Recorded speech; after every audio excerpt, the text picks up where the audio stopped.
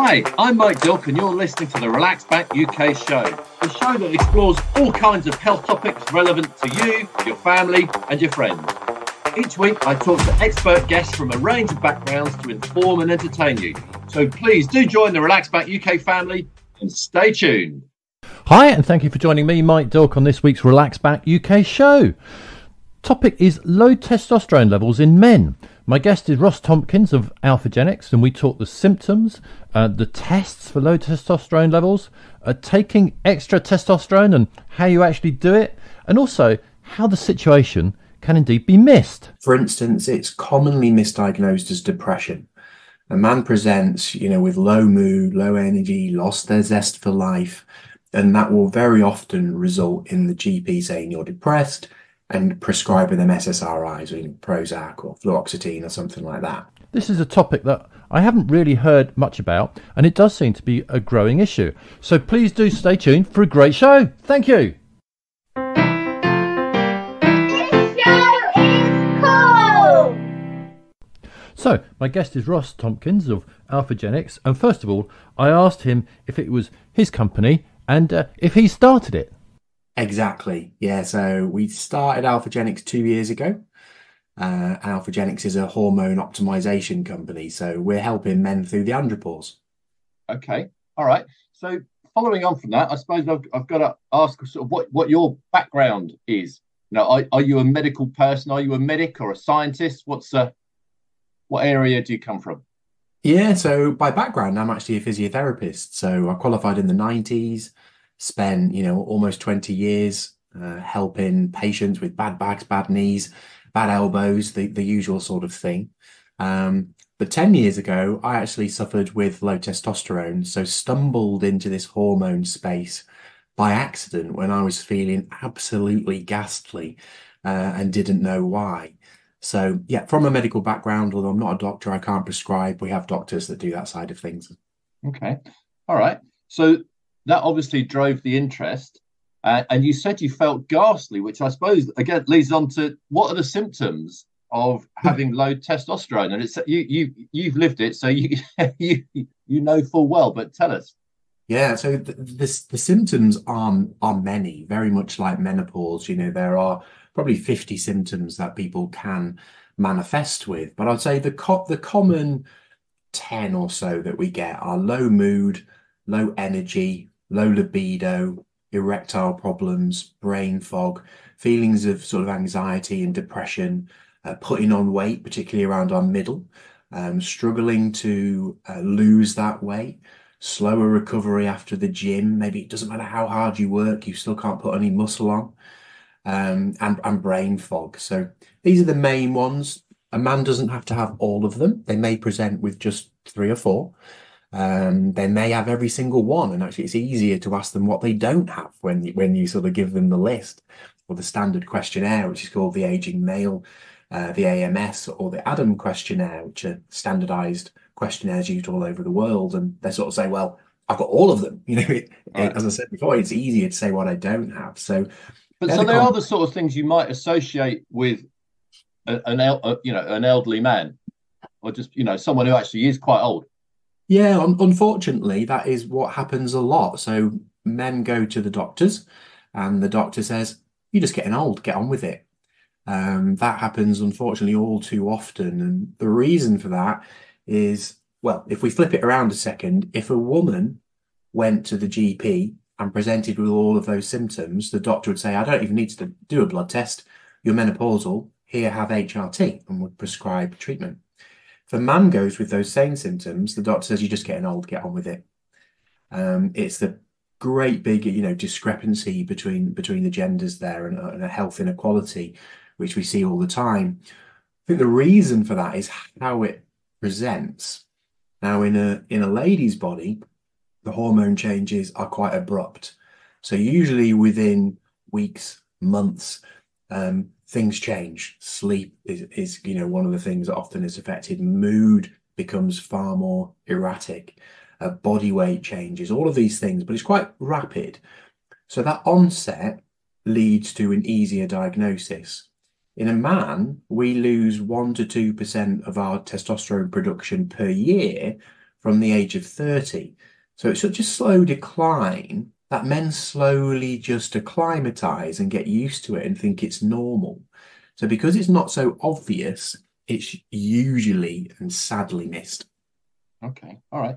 Are any of the things or any of the other symptoms, are they kind of anything more than quality of life affecting? Are any of them dangerous?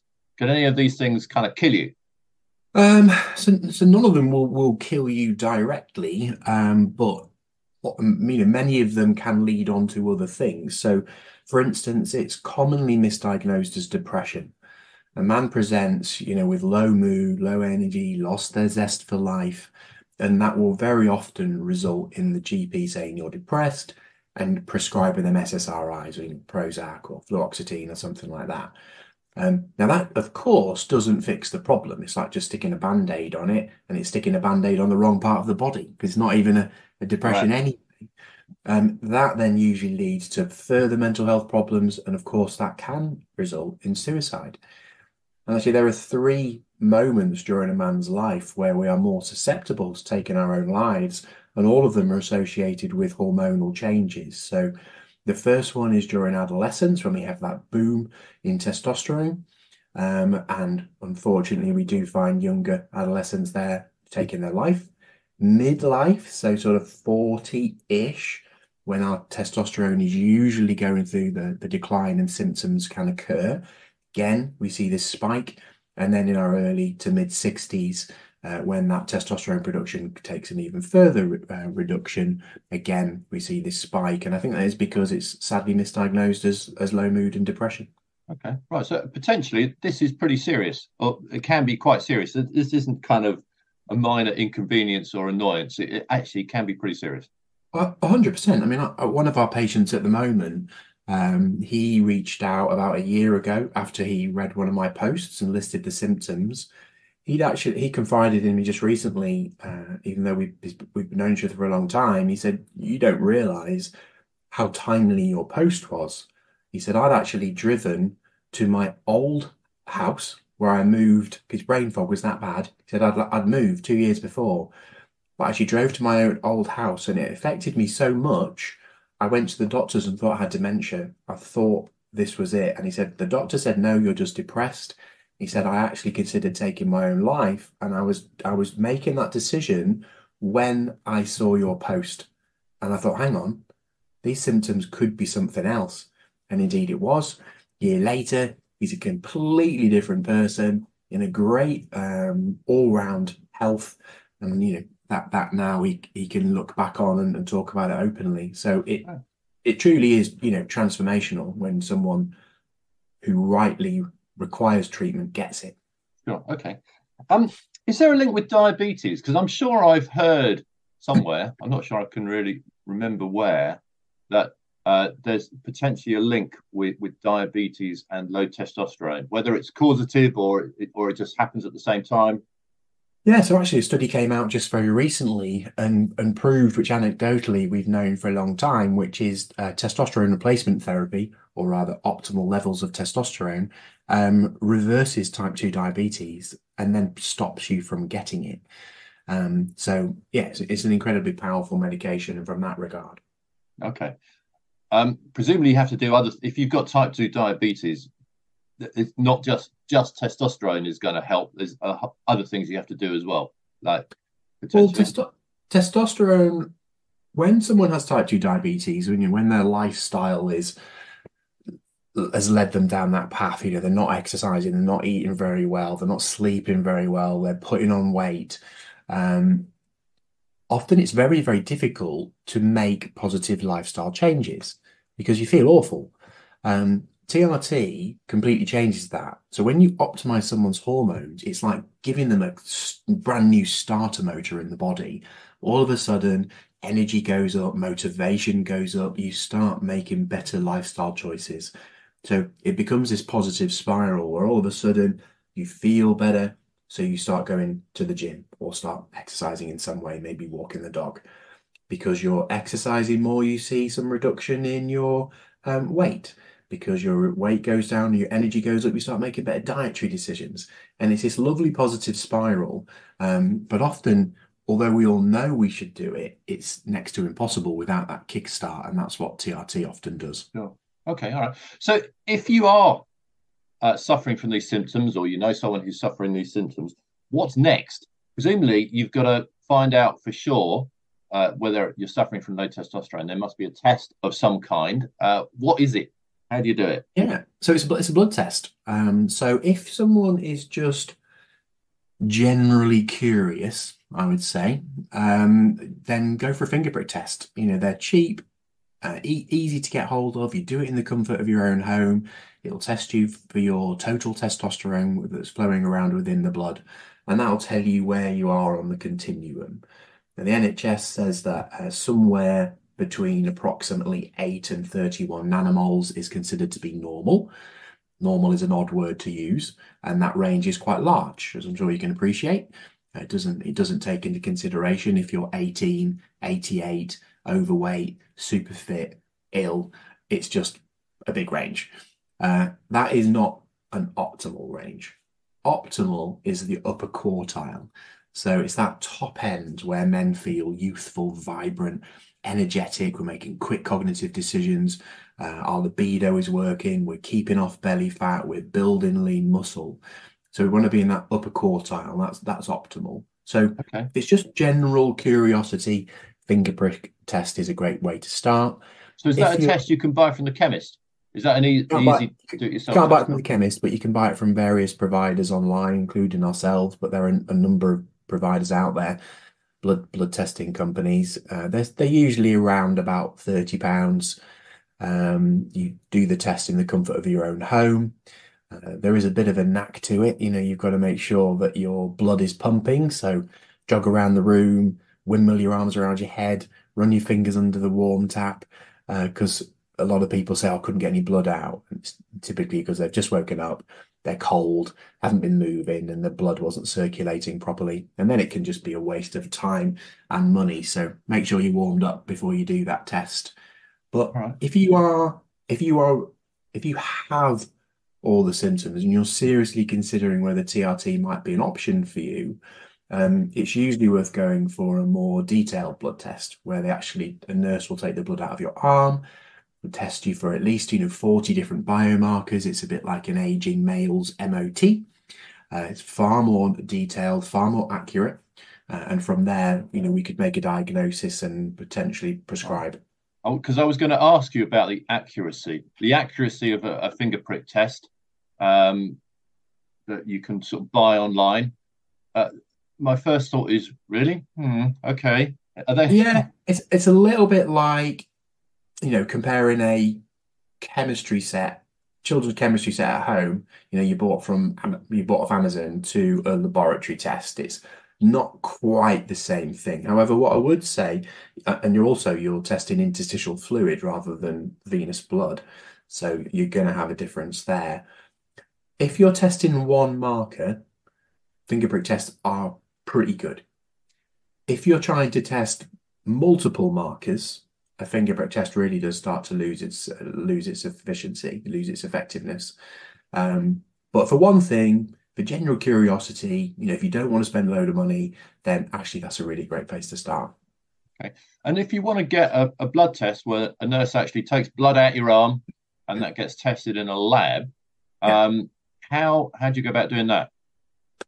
So again, there are a number of providers out there that can do that. You go online, find the provider that you want to work with, whether it's Alphagenics or whether it's any of a handful of other ones. Get in touch with them and ask them to book an appointment. Some will ask you to go to a clinic somewhere. Others will send a nurse to your house, as we do. It depends on the company you choose. Right. And do you comment on the 40 other markers? Because I have to say, in some instances, I do find, if there are 40 markers, 40 things you're looking at, they're going to be different for everyone. They're going to depend on what you had for breakfast, all kinds of things. This sounds like a recipe for potentially really scaring people when it's somewhat unnecessary. It's actually completely necessary. So it's the other way around. You're actually no credible doctor in the world would prescribe TRT based on one marker alone because you don't know the overall health of the patient. So you need to know what they're generally like. Is their liver working properly, their kidney working properly? Do they have any inflammation anywhere? But also, we're checking their thyroid, their vitamin B, their iron levels, because those things can present in a very similar way. Low mood, low energy, lethargy, brain fog. So we need to ensure that the whole body is working well, and it is only a TRT, a testosterone deficiency. Okay, I guess. So you guys will only suggest people take testosterone as a replacement if they've had a blood test looking at lots of different markers. Correct. Yeah. Okay. All right. I get it. All right. Let's move. So that there's a whole way of testing, which you kind of, if you're worried about this stuff, it is sensible to engage with one way or another. Can you do that via your GP? So yes and no. That the lion's share of men who go to the doctors and ask for a testosterone test will be told to go away, unfortunately. We see that every single day. It was my own experience as well. And then the thing that you have to be mindful of is, remember, the NHS are looking for normal levels. So if a man goes to the doctors and they have a level of 8.1, the GP says, "Congratulations, Mike, you're normal, go away." If at 7.9, they might say, "Oh, yeah, it's a little bit low. But let's test you again in another month or so, or try and tweak your diet a little bit." Worse still, sometimes they may be prescribed treatment. We see this often again on the NHS. But as soon as the level goes up to 9, they say, "Well done, Mike, you're normal." Okay. And either they keep them at 9, or worse still, they sometimes say, "I'm going to take you off your treatment." And then it just goes back down again because exogenous synthetic testosterone has a half-life. It stays active in the body for a certain period of time. And as soon as it's not working on you anymore, you just go back down. So, unfortunately, yes, you can get tests, although they are difficult to do. Usually when you can get a test on the NHS, they're not acted upon. And if they are acted upon, they don't take you to an optimal level, just a normal level. And this isn't a criticism, by the way, of the NHS. They are dealing with the knowledge that they have. And unfortunately, GPs are general practitioners. They know a little bit about a lot. That's a great skill to have. I'm not putting that down, but they're not experts in andrology, study of men's health. They're not experts in endocrinology, the study of hormones, and they're certainly not an expert of both of those things. Yeah. Okay, all right, let's move on away from the testing. I was looking at some of the information you sent through, and I kind of stumbled across one word which scared the hell out of me. Hypogonadism. I read that and I thought, goodness me, I don't want that. I don't know what it is, but I don't want it. What is it? It's basically just a fancy word for low testosterone. Right. I thought that was probably the case. Yeah. Same as hypothyroidism is an underactive thyroid gland. Hypogonadism is an underactive gonadal system or underactive testosterone, low testosterone. Right. So how many of us men actually have this? Does anyone know? Yeah, we do actually. So most recent research that's just come out from a urological society in the US, say 20% of men aged between 15 and 39 have low testosterone, and over 40% of over 40-year-olds have low testosterone. So this is incredibly prevalent. We also know that testosterone has halved in the last 50 years. So our grandparents had double the testosterone we did. It's a scary time to be alive. So that last statistic, that the fact it's sort of going down for all of us, in some ways that's terrifying. So what's causing that? Is it a developing world problem, a first world problem, or is it just in the UK? What's going on? Oh, it's ubiquitous. It's everywhere, and it's a complex. It's a complex area. There isn't one reason. It's probably a perfect storm, if you like. So if you go back 100 years or even 50 years, you know, men in general generally had more active roles. They were more sort of labor intensive, whereas we now sit on our backsides a lot more. Testosterone is produced when we exercise, and in particular when we exercise to fatigue. So when you're tired, you have this boost in testosterone. Men generally don't push themselves very hard anymore. We're just sitting around on the sofa eating pizza, or sitting at our computer all day typing away. So the typical role of a man has changed a lot over 100 years. That is one reason for sure. Other big things that have happened are convenience foods. So our food has completely changed. 100 years ago, 50 years ago, it was meat and three veg or whatever. It was all organic. It was freshly grown in the local area, no GMOs. Now it's all convenience food with seed oils, extra sugar, all sorts of processed stuff inside, which leads us on to the final element, or one of the other elements, which is the endocrine disrupting hormone chemicals, or the toxins that we're sort of surrounded with and bombarded with on a daily basis. And there is a huge amount of evidence that shows these chemicals are everywhere. They're in our moisturizers, they're in our shampoos, they're in our food, they're in the plastic that we use, they're in the water that we drink. And all of these EDCs, or endocrine disrupting chemicals, mimic estrogen within the body. So they're affecting the hormone balance, in particular within a man. Even going a layer deeper than that, the first spike of testosterone in the male body actually occurs in utero. So it happens, and actually that causes the genital formation when we are still in the womb. But if our mother has been exposed to these chemicals, or isn't eating a very good diet, it affects how testosterone very first presents within the body. So I might have gone slightly off on a bit of a tangent there, but it's a huge area, and many reasons why. Yeah, I mean, this sounds like this almost sounds like a whole nother show.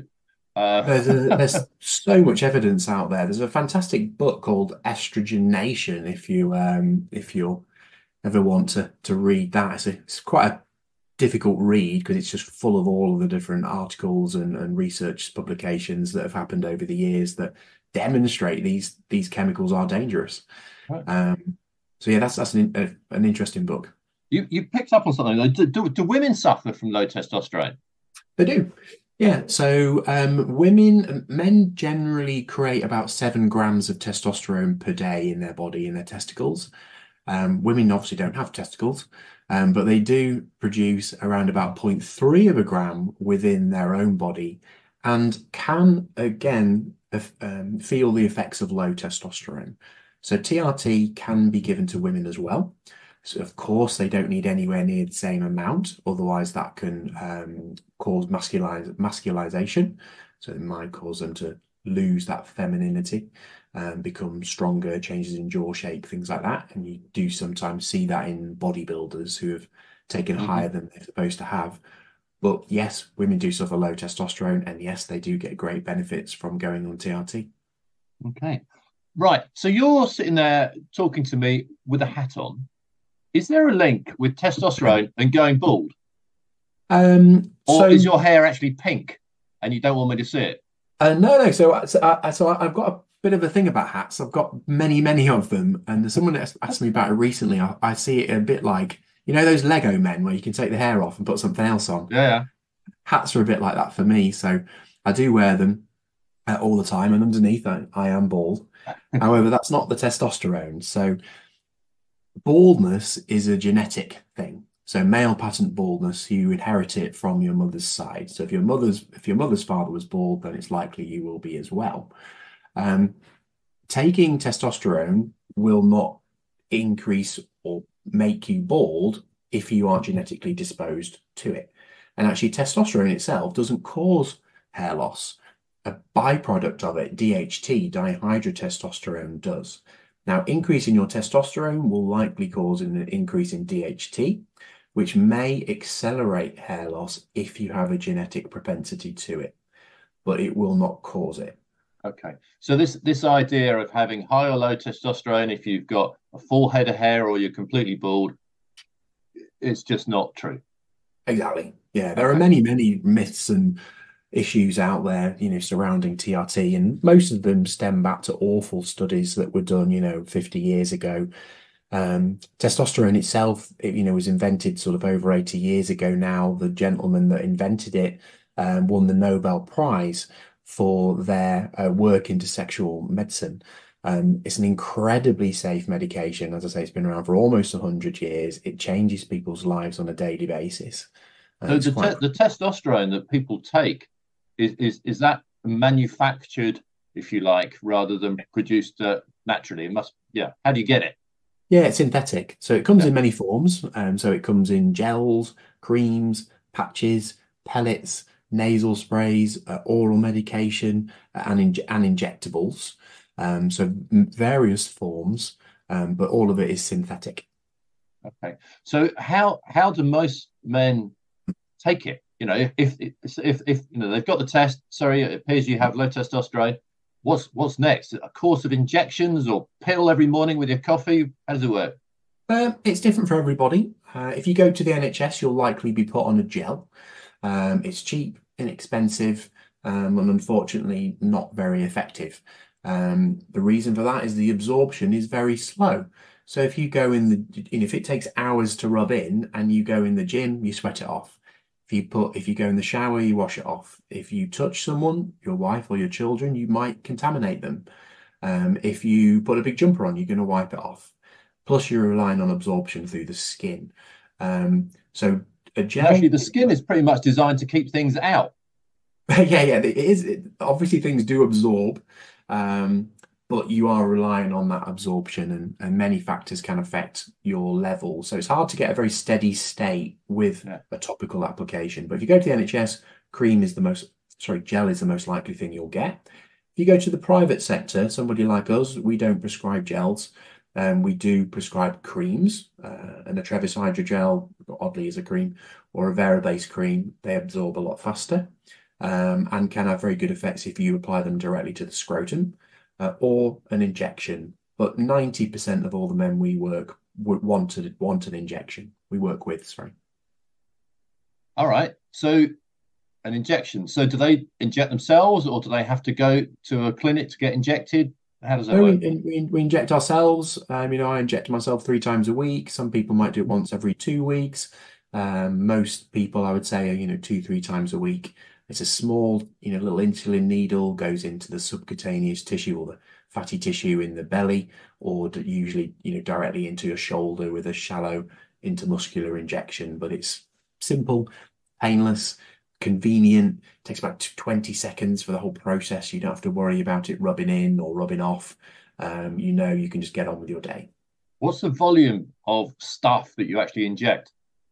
It depends on the dose that you're prescribed Right. and the frequency. So I would say it's very difficult to say. It's small. We're usually talking about, say, 0.2 of a mil might be, if you had to take an average, I would say somewhere around there. Okay. For people like me that don't go into labs very often, 0.2 of a mil, a thimbleful? Oh no, like maybe not even half a teaspoon. Okay. All right. So tiny, really tiny. Really tiny. Yeah, you don't Okay. even feel it. Okay. All of a sudden, that doesn't seem quite so scary. Um, The first injection, men are a little usually wary. And then after the first one, we get the same sort of feedback every time, which was that wasn't bad. Like it was the thought of it was worse than actually yeah. doing it. No, I can imagine. All right. So you've taken us through like the symptoms, the test, how you take this stuff. What about any potential downsides? Because so far it all seems to be up. Yeah. Is But to there be honest, any it is downsides? pretty much all up. As I said, this was invented a long time ago. It's super safe. The people that invented it, won the Nobel Prize. Nobel Prizes tend not to be handed out for something that's dangerous. This is the super safe and effective treatment. It was wrongly linked to increase in cardiac problems and increase in prostate cancer many years ago. And sadly, There are still some mainstream doctors, if you belong to the NHS, that might still parrot that and say, oh, you shouldn't take that, it's going to cause a heart attack. It's actually cardioprotective. It lessens your chance of having a cardiac event when you're taking the right amount, not huge levels like some people do down the gym. I always ask whether there are peer-reviewed papers talking about this that aren't just cherry-picked, because you can prove almost whatever you want in some situations. Yeah, you can actually give, I can give you hundreds of articles to prove what we say, but if you actually ask a GP or even an endocrinologist often to give them proof that testosterone causes a heart attack or prostate cancer, actually can't give you one, because this is just something that's been handed down over generations. This is what it causes. Ask them to provide one paper that backs that up, and you can't. Or the paper they will give you, actually, I mean, if I go back, I think it was the heart attack one that 50 years ago, only 3 people were in the study. None of them had their testosterone checked at the start. One of them actually was castrated. One person didn't finish the study, and after that they said, yeah, testosterone causes heart attacks. So actually we have far more evidence on our side than for the contrary. Okay. What about is it like going through your teens again? Because let's face it, teens is great, but there's some rubbish that goes with it. So do you have to put up with some of the rubbish you dealt with as a teen? Yeah, that's actually a great question, and one we don't get very often, but it's super important, because some men, when they start TRT, expect that within weeks or months they're going to feel like Superman. When puberty isn't a straight line, and it certainly doesn't take weeks. It can take many months, and resetting your hormones or rebalancing them in midlife can take the same amount of time. So it's a bit of a bumpy ride. Most men will sail through it quite quickly, quite easily, very quickly, sort of, get back to their optimal levels, but not everyone. Sometimes, it can be a bumpy ride. It can take many months. What I'm kind of thinking of is, a teenage boy between, I don't know, 14 to 18 or a bit older, think they're indestructible, do crazy things. I'm just trying to think of some examples, climb ridiculous trees, climb ridiculous cliff faces, and just generally have fun. And it's part of finding out about life and boundaries. Now, if we have suddenly a load of middle-aged men doing this, this is a recipe for disaster, isn't it? Yeah, I think it's probably more going on in an adolescent's body than just their changes in hormones that drive that sort of behavior. They're finding out who they are in the world. They're finding out what it is to be a man, what it is to be stronger than perhaps their female counterparts. So there's a lot more, I think, that goes into it sort of psychologically. The common feedback that we get from gentlemen that we work with when they go through this process isn't that they start climbing trees again or anything like that. It is that they became the best version of themselves again. So they have this newfound drive, and that drive bleeds over into every area of their life. So they want to be the best father, the best husband, the best friend, the best business person. One person very recently said, Ross, I've just turned 40. I said, I know. I said, I want to line up all the 18-year-olds in the gym and challenge them to a race, because I think I could actually win. I've just got this newfound drive again. And, for 10 years, I'd lost that. I'd put weight on. My confidence had gone down. I didn't feel like me. And now I'm back. So this is the sort of feedback we get on a weekly basis. Okay. All right. That's good. I want to ask about one specific detail. What about zits? Do zits make a reoccurrence? So that's a really interesting question again. Testosterone replacement therapy does not cause spots. Increasing your testosterone levels increases oil production within the skin.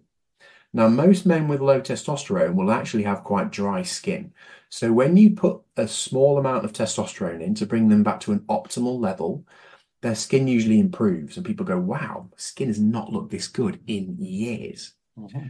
Now, where it can cause spots is if it goes too high. So again, the guys down the gym are taking way too much, remember, That then can cause increases in oil production, and it can cause then spots. And typically it'll be across the back of the neck, across the back of the shoulders. I mean, in the 2 years we've been working with gentlemen, we've had two men who've reported problems with spots. So if you've already got healthy or oily skin, and then you increase that production, it could lead to spots. Sure. But if you're only putting therapeutic doses in, the chances of that are very low.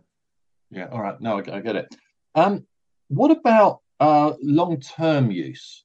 Because people have, well, it's probably fair to say, have just started doing this kind of hormone replacement a bit more often. Are we sort of running a bit of a long-term experiment on what's going to happen to these guys in 20, 30 years' time?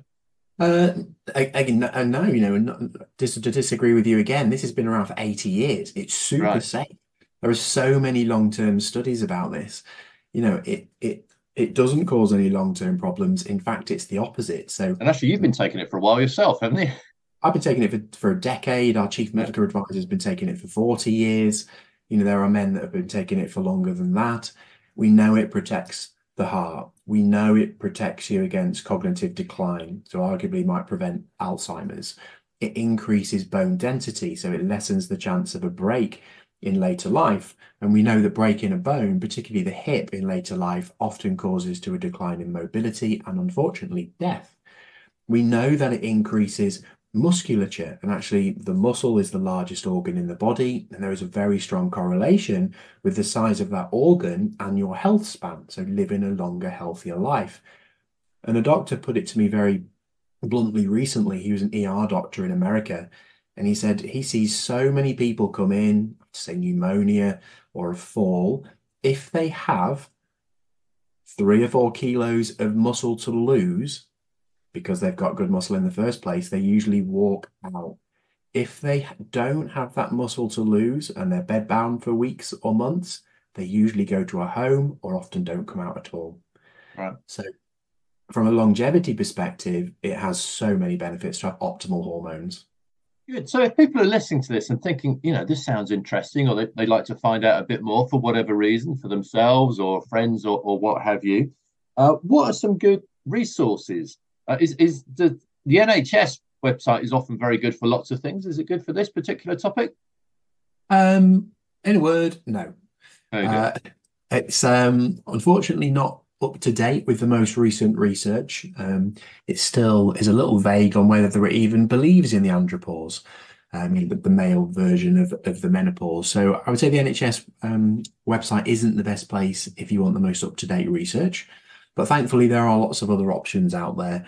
So, a Google search you'll come across many companies, including our own, of course, Alphagenics, where all the research is backed up by articles, and you can usually find those on the website as well. So do your homework. Don't necessarily listen to the NHS, who are, a little bit like, well, andropause might exist, might not, might just be depression.